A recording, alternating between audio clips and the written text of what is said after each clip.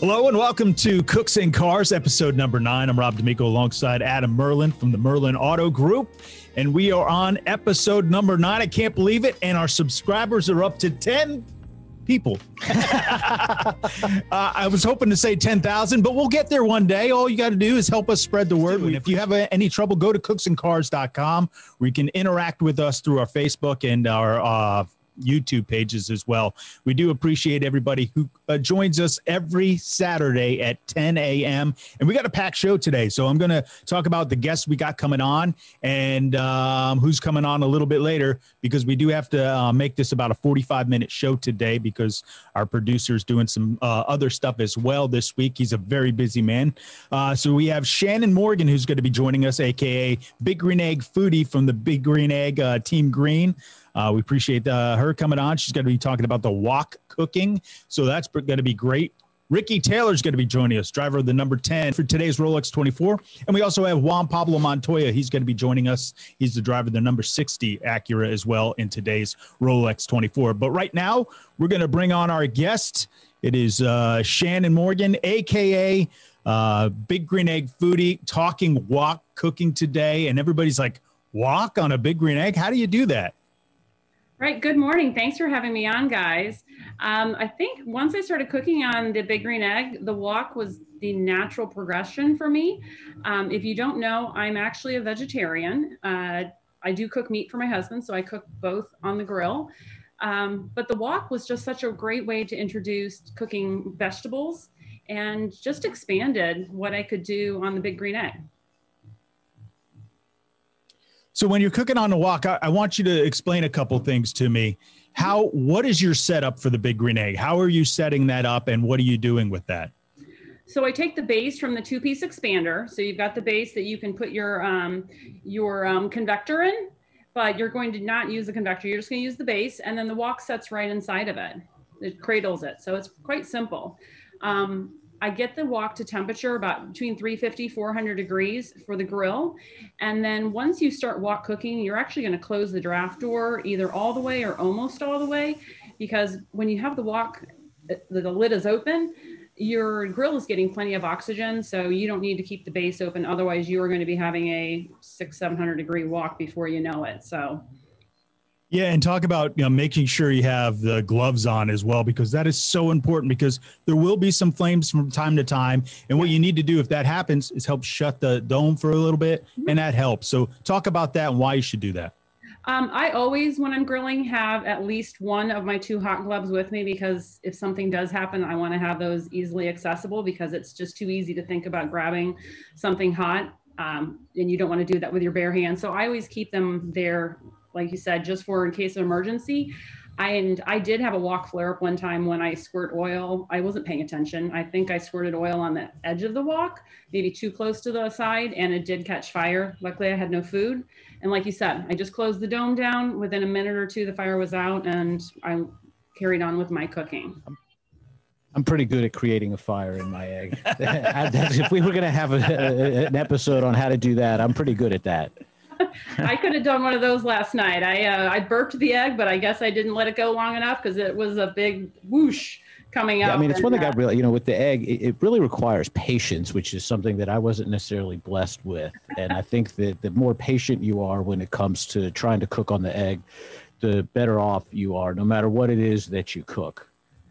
Well, the nice thing with the wok cooking is it is really quick. So you don't have to have a lot of patience. You can just go in there, have everything prepped, throw your meat in, throw your veggies in, sauce, and it is a very quick cook. How did you get into cooking it with the wok on the egg? I mean, there's so many, to me, I thought the egg was a grill, and then I come to find people are making their breakfast on the egg. They're making pizza on the egg. Now you're cooking with a wok on the egg. Like, I mean, is it, how did you even get into doing that? Well, I started with the Big Green Egg, started cooking on it, loving everything I was doing, but was looking for other options because I am vegetarian.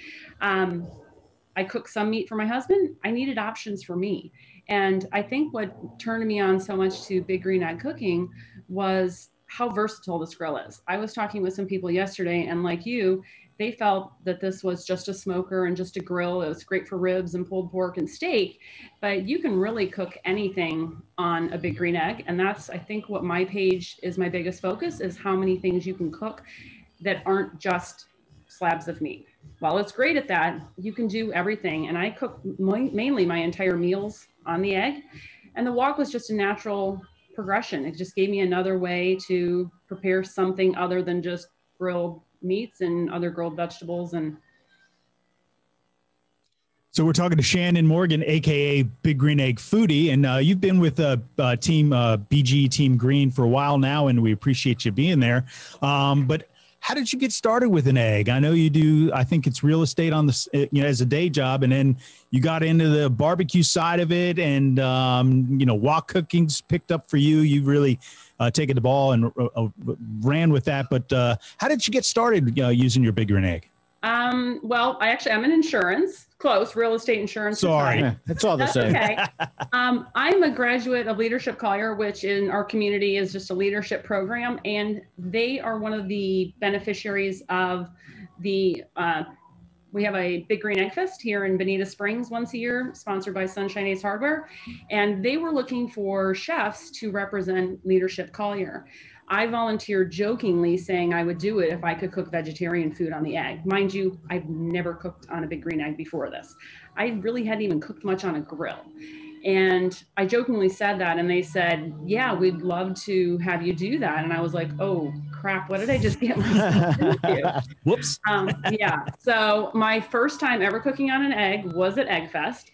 I have to say, when the rep came around to fire up the egg, I was so relieved, because I'm kind of like, I'm not even sure what I'm supposed to be doing here. So at that one, I cooked mini carrot hot dogs.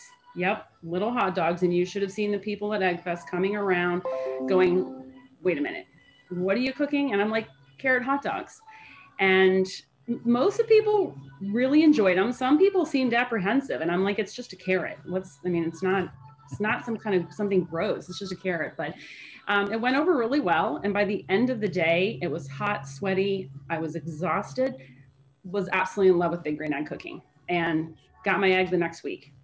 Carrot hot dog, like it's a grilled carrot in a hot dog bun, I guess? Or yeah. What makes it a hot dog? The mustard and relish. Well, you actually marinate them. You cook them a little bit ahead of time. You boil them so they're slightly softer, and then you marinate them in a bunch of seasonings. So it does have that smoky flavor that you would get, and then add that to the Big Green Egg. They're pretty good. But like you said, a lot of what the hot dog tastes like is the ketchup, the mustard, and we did a chili cheese sauce on it. It was a vegetarian chili. So there were a lot of flavors going on there. So talk about one of your favorite recipes that you do on your wok. Gosh, every time I do a All lot of them? Wok live. Yeah, that's the problem.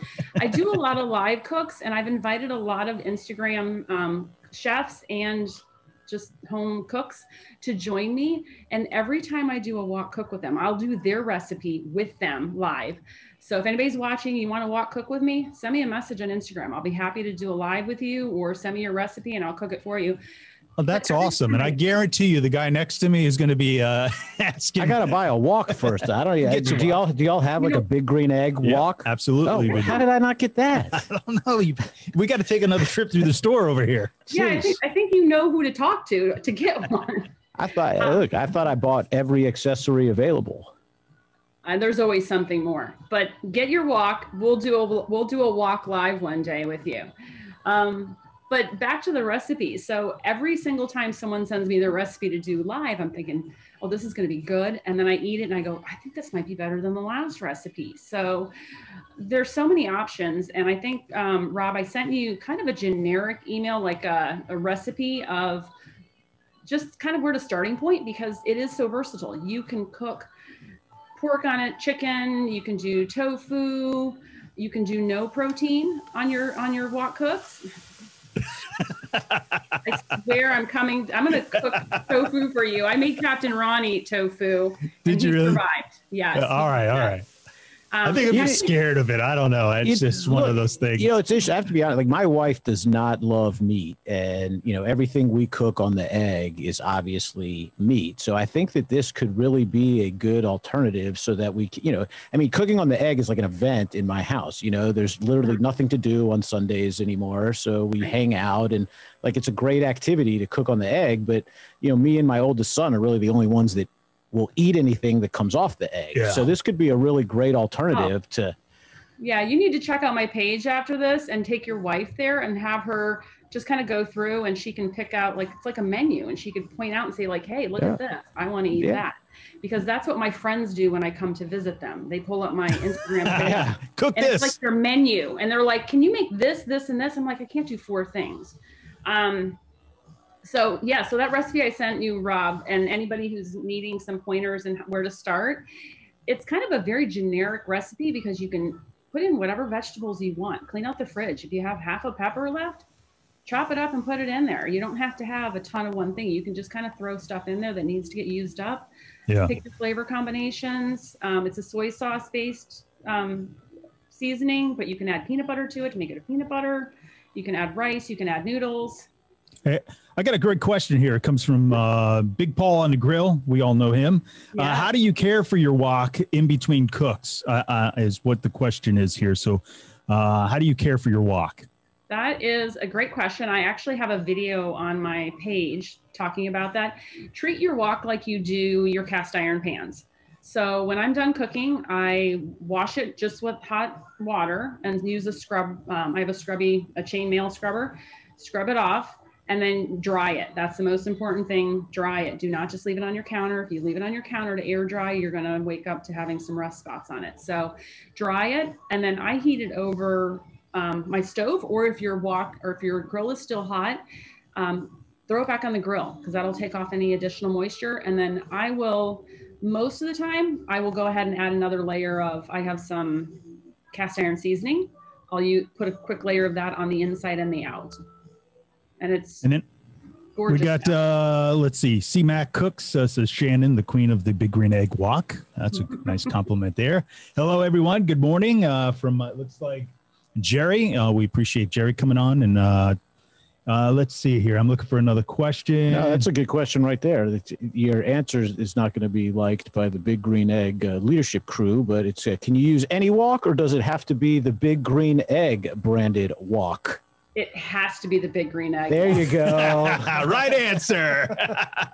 Well, because honestly, most woks come with that wood handle, right, and you can't have that on there. That the Big Green Egg wok literally is made with no handles. It's got 2 metal handles that you can grab, again, with the gloves. You know, be smart. The Big Green Egg branded gloves. That's right, correct. That's yeah. That's right. Right. We got everything, man. Come on, you know that. Right, look, we're even sporting matching shirts today. That's right. You are. I mean, I don't have any of the clothes, Rob. What's up with that? I'll get you some clothes. Okay. We'll go shopping for you. All right. All right. Before we head out, is there any, tips, tricks, things like that when doing this? And I know you already mentioned the, closing the draft door at the bottom, because I think that's the real big one, is because a lot of people don't understand, you have that open, the more air it's going to get in there, the flames start coming up around the outside. So shut that down. You got plenty of oxygen that's getting in with the dome open, but anything else with when you're wok cooking?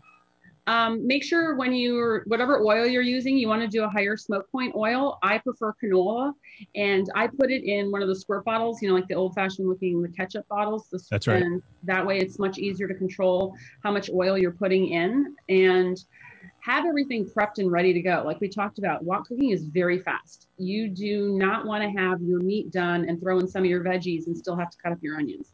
So I have everything cut up, prepared, kind of stacked into piles based on whether they're a firmer vegetable, because those are going to take a little longer to cook, versus some softer vegetables. So have it ready. Have all of your sauces ready. Have everything ready to go, because once you start wok cooking, you are done. 10 to 12 minutes from the start of throwing your meat in there to scooping it out and plating it. So have it ready to go.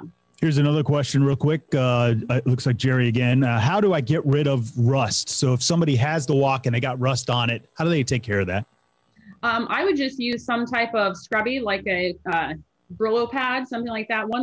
I have some that don't have the soap on them. Just rub it off. Then start to just re-season it like you would cast iron. Yeah, heat it up, oil it, the whole 9 yards. One more. What temperature do you let your egg get to before shutting down the vent at the bottom? I get the egg to somewhere between 350 and 400 degrees before I start cooking. And then I don't shut the draft door until I actually start cooking. So I'll put the wok on at 350 to 400, let it heat up for a few minutes. It doesn't take too long. And then when I open the dome to start cooking, that's when I shut the draft door down. Because now that the lid's going to be open, you're getting, like you said, you're getting plenty of oxygen just from the dome lid being open, that you don't need the bottom open too. Yeah. All right. So if we have any guests on that want to maybe cook alongside of you on a live event, how do they find you? Where are you at on Instagram, Facebook, all that great stuff? Big Green Egg Foodie. You can see behind me maybe my logo, so it helps you find it a little easier. Reach out to me on Instagram. I do a Facebook page, but I don't find Facebook is quite as friendly as far as their analytics go. So majority of my content's on Instagram. Message me. I would love to have you come on, join me for a walk cook. If you have questions, I get a lot of people message me with questions. I will always answer everyone who messages me. If you don't want to cook live, you're too nervous to cook live with me, send me your recipe. I'll do it. I'll give you a shout out and share your recipe with the rest of the world. That's pretty cool. Hey, and Shannon, if you're looking for insurance, call her too. Yeah. Right. One-stop shop. I love it. Exactly. Hey, Yeah. Shannon, thank you so much. We do appreciate your time today, and thank you very much for joining us today here on Cooks and Cars. Thanks for having me on. I appreciate it. Have a great day, and you need to go shopping now after this. I know. We'll take worry. Don't worry. Yeah. All right, Shannon. Thank you. Bye. All right, well, we're going to take a break here. When we come back, we're going to have Ricky Taylor going to be joining us in the Rolex 24 that starts this afternoon, 24-hour race. So I can't wait for that if you love sports car racing as much as I do. This is real, Ray. This isn't iRacing like we've been talking about for the past few weeks. This is like real, like get in the car, like real racing. 24-hour you crash endurance. And your car's broken. Yes, not that like is. Yeah, there's no reset button. Cool. Yeah, I'm excited. All right, so we'll take a break. We come back. We'll have Ricky Taylor joining us and also Juan Pablo Montoya as well. So stick around. It's Cooks and Cars. There's a place where fire and flavor are celebrated, where grilling traditions and new techniques are perfected. Here in Big Green Egg Country, you can grill it, roast it, smoke it, or bake it. It's the most versatile grill you'll ever own. Simple to light, easy to use, comes with a free lifetime warranty. Have it delivered to your door by a certified dealer in your community and start enjoying the ultimate cooking experience. Shop online for home delivery at biggreenegg.com. That's biggreenegg.com. Adam Merlin, president of Merlin Auto Group, and over the past 12 years, we've been successful at building our business with the undying focus of taking the pain points out of what normally is a miserable process, which is buying an automobile. And it was on this mindset that about 2 years ago, we launched our service department. Because let's face it, the only thing that's potentially negative about owning these exotics or ultra luxury cars is the fact that you have to service them, is the fact that they stand the chance of possibly breaking and you don't know what's wrong. It's the fear of the unknown that we as the consumer sometimes are really nervous about before we go and buy that Ferrari, before we go and buy that Aston Martin. And that's the reason we started Merlin Auto Group Service Department. We went out and got factory-trained, certified technicians for Ferrari, Maserati, Bentley, Aston Martin, Rolls-Royce, and Porsche to make sure that you had somebody that you can rely on to help you manage your automotive investment and make sure that the right things were getting fixed, they were getting fixed the right way by people who knew how to fix them and were willing to take the time, answer your questions, and make sure that you were satisfied and you understood what was going on. If you're looking for a shop where you can get an appointment easily, where we'll answer the phone, where you can talk to the technician, where we genuinely care about your problem and truly want to help you solve it and be your partner in your automotive ownership experience, you need to give us a chance here at Merlin Auto Group.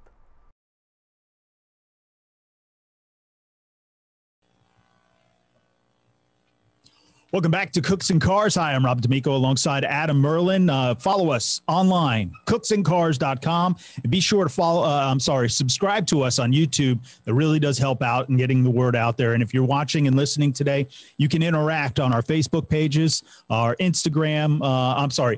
Interact with the show on the Facebook page and YouTube, but you can also follow along with Instagram and Twitter as well. All the links, again, are at cooksandcars.com. We're kind of in a rush today because we got a lot of guests to get to in a little bit of time. But right now, joining us on the phone is the driver of the number 10 Acura for Wayne Taylor Racing, who, by the way, he's back with his dad's team. Ricky Taylor joins us. Ricky, welcome to the show, man. Thanks for coming on with us. Hey, Rob. Thank you for having me. No problem. So up early this morning, getting ready for the race. How do you prepare for this? Because this is a 24-hour race, and I know you got other drivers with you, so you're in and out of the car all day, all night. There's, day driving, night driving. How do you prepare to get ready for a race like this? Yeah, this year's actually a bit unique. You caught me. You're my first appointment of the day. I think this is the latest Rolex 24 start in history. I don't think there's ever been one that starts later than this. So starting at 3:40 today, obviously ending at 3:40 the next day, makes for a really long Sunday. And so everybody's trying to sleep in as much as possible. I've got Rossi's bus next to me and Elio next to him, and I think everybody's still sleeping. Just hey, you know what? Why don't you go ahead and walk over there and see what they're doing? Yeah, I'll see somebody pop out for breakfast every now and then.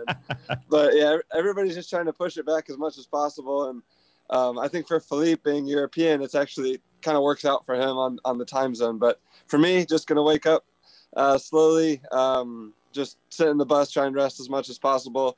Kind of load up on some food because my first time in the car is probably going to be only at sunset, probably like 5:30 or 6 o'clock tonight. So you'll go through the transition from, sun till nighttime. What is that like? Because it really does affect when you're driving out there, how you just see the lights coming up on you or vice versa. You're coming up on a car and you're faster than them and you're getting in a corner and it's dark out. You got to adjust to all that. Yeah, it's always nice to do a stint in the day and then do your night stint. Right. The day stint you can kind of get your bearings and everything and get into the car and everything. But just because there's such limited running on the Rolex 24 weekend, you get all your running really at the Roar. And then it's also nice to do the transition. Instead of jumping straight into the pitch black, you get to kind of progress through it.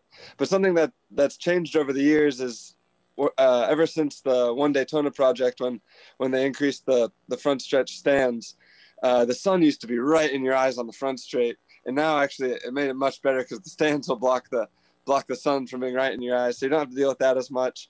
But yeah, so for me it's nice to get to see the progression into the dark, and then the next guy will have to deal with just going straight in. So we're talking with Ricky Taylor. It's Cooks and Cars, and the cooks part. So what do you eat to prepare? Like last night, you load up carbs. How you eating a lot of protein today? How does that work out? Yeah, last night we went for the guys felt like steak, and but we ended up Outback was packed, so we went over to Bonefish and got some fish and some healthy stuff and salad, and then today we'll start to load up on on some carbs and proteins and stuff. But actually right before the weekend started, I had Philippe and Alex over at the house, and we made pizzas on the Big Green Egg. So, but the last meal on the egg was pizzas, and everybody seemed to enjoy it. I think Alex's dad has an egg at home, and yeah, so pizzas weren't a bad way to start the weekend. Yeah, I think Rossi does have an egg. I'm not sure, but I believe he does. Maybe it's the one at his dad's, but I remember him getting one. Yeah, you got to get Elio one, by the way. I told you, Elio, with winning the championship, we'll get him an egg if he wants one. Yeah, I think you need to send him a cook as well. Someone to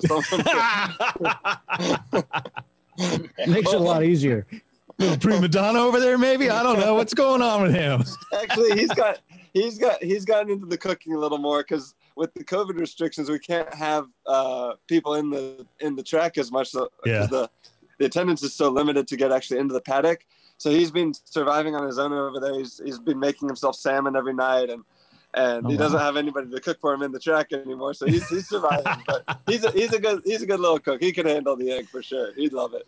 So, Ricky, talk a little bit about your car. You've driven a lot of different cars, and we're curious about this Acura that you're driving now. Tell us a little bit about that and how you feel about it.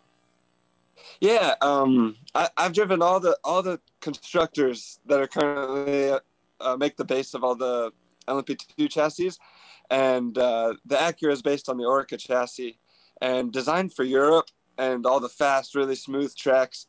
It was really a big learning curve coming to America, where we race on tracks that are fast and smooth like Watkins Glen, but then we go to places like street course at Long Beach or street course at Belle Isle, Detroit, and then Sebring, which is extremely bumpy. And so the unique thing about racing in America is the car has to be able to do it all. And it really took all 3 years of development with this car to suit the different demands that we have in America. And now we've got a package that can really do it all. And everywhere we go, we know we have a shot to win. But historically here in Daytona, the Cadillacs have been the car to beat. I think our first shot out was probably our best chance with the Acura so far. But we had a little issue in the night and weren't able to be there at the end. But this year, it seems like everybody's really closely matched. I think, we have a good race car. I think on an outright lap, Cadillacs still have us a little bit. But the Acura does really well over the long run. And we've done a lot to improve the tire life and drivability of the engine, which has been a big point of development. We're talking to Ricky Taylor and Rob D'Amico alongside Adam Merlin. It's Cooks and Cars. We're also going to bring on Juan Pablo Montoya, who also drives one of the Acuras. So we're going to talk to him and have all three of you, or both you guys on with us. So it's going to be a lot of fun. We're going to be talking to. Ricky's like, oh boy. And by the way, Ricky, I got to tell you, Ricky is one of those guys. Won the championship last year, and has a great record back with his dad, which is kind of cool and neat to see with him. So it'll be nice to see him, his dad, the family back together again and on the racetrack. So we're getting everything connected behind the scenes here. Ryan at the shop is getting us connected. But while we're doing that, I know we can probably still hear Ricky. Ricky, what are your expectations here throughout the race? Because 24 hours and nowadays it used to be where a car would be well ahead of everybody. But now you guys are within seconds after 24 hours, which is pretty impressive. Yeah, it's no longer a game of, save the brakes and save the clutch and save the gearbox or any of that. It's really a sprint all the way through, and having such a strong field, although there's seven cars in our class, doesn't sound like much, but the quality is so high, and everything we're doing is basically to put the pressure on the others. If anybody, relaxes too much, it's going to become very, very easy to lose, 10, 12 seconds. And all that track position, even though it's 24 hours, becomes really important at the end, because more than likely with 5 classes of cars and so much going on, there's going to be yellows, and there's always going to be that late race restart possibly, and you want to be in with a shot, but also have the car in one piece to be able to go and fight for the win. And Elio knows not to get too crazy going into the bus stop, right? He learned that lesson already, right?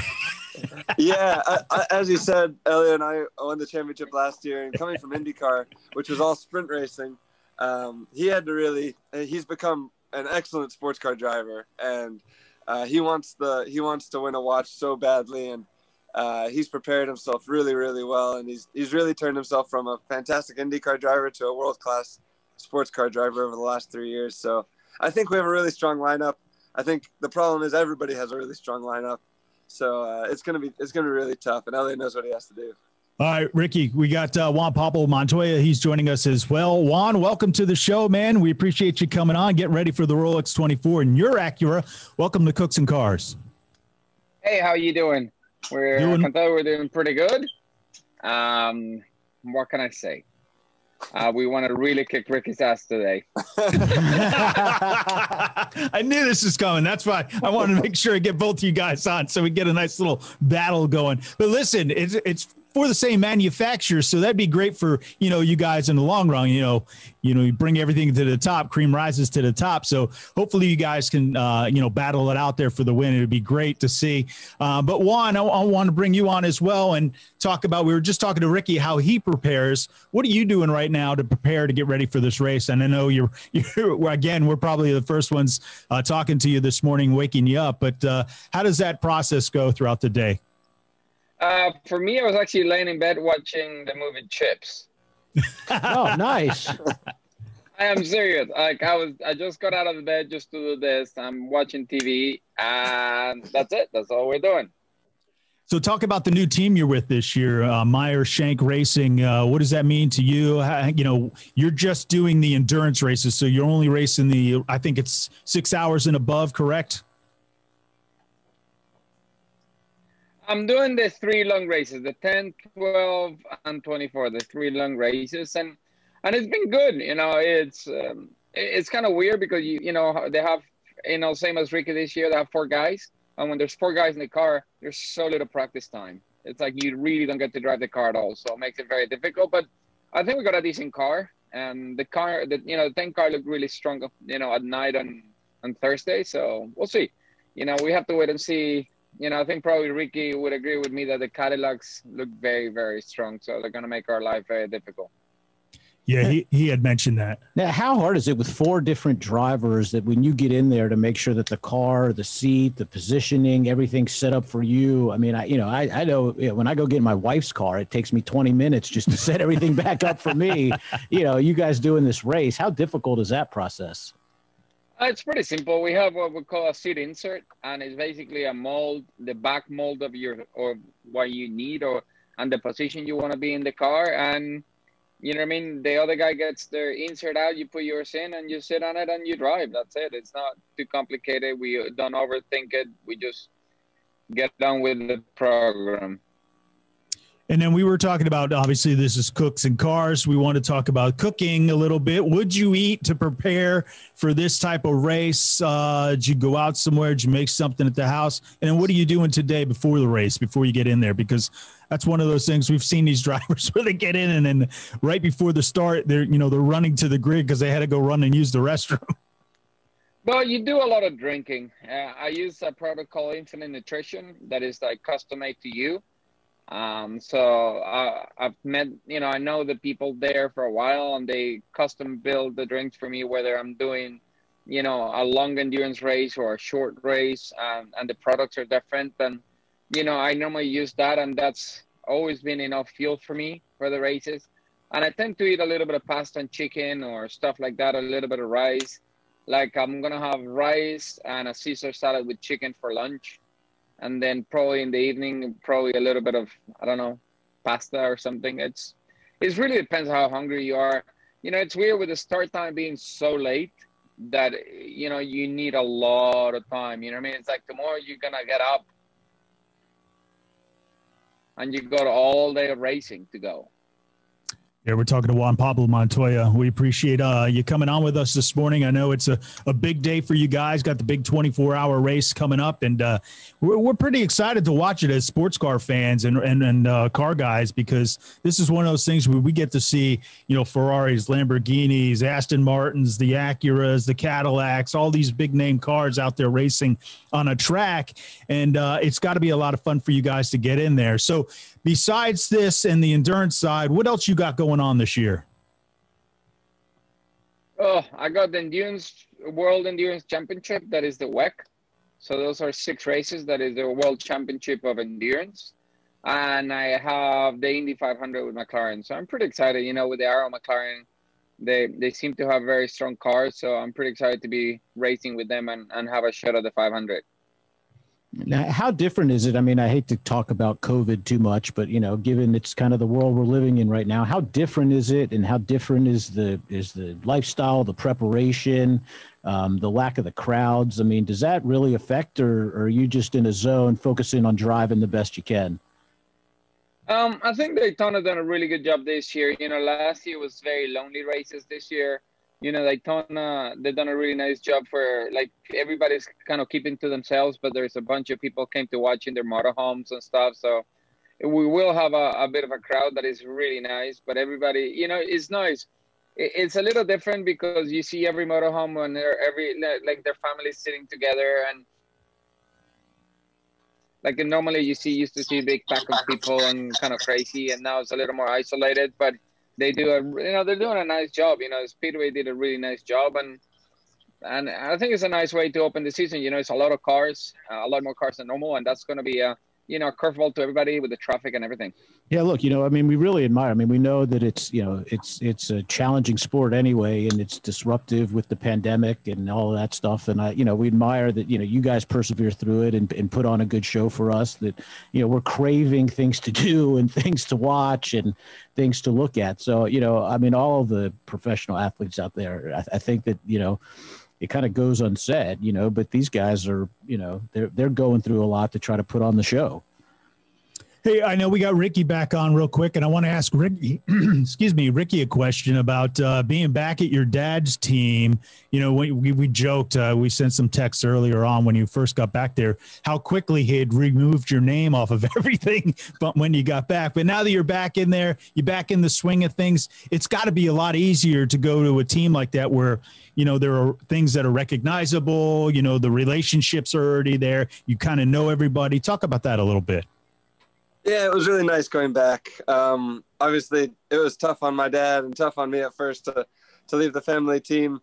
But it was a great opportunity for me to go away for a couple of years and experience something new. And so Jordan was kind of the one family member left in the team.